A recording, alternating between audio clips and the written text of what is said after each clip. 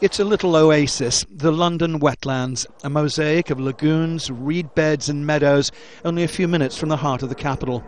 It's a snapshot of a natural environment that, according to today's report, is increasingly under threat.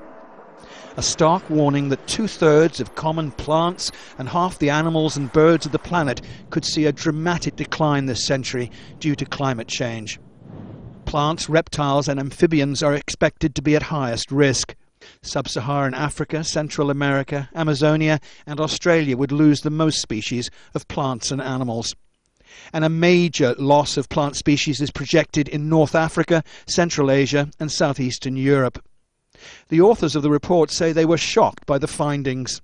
But I don't think any of us had expected so many common species to have such large projected range losses. So I would say that actually the results are more significant than we expected.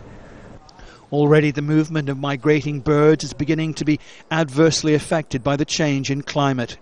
It could prove extremely damaging because those birds traditionally have wintered in sites where they're protected, nature reserves and large wild areas, but now they could be moving to areas where they might be hunted, where there might be less food and where we're less able to monitor them. And if we fail to act on global warming, well, in the future we'll live on a planet where increasingly nature will only be found by visiting reserves like this. Peter Sharp, Al Jazeera.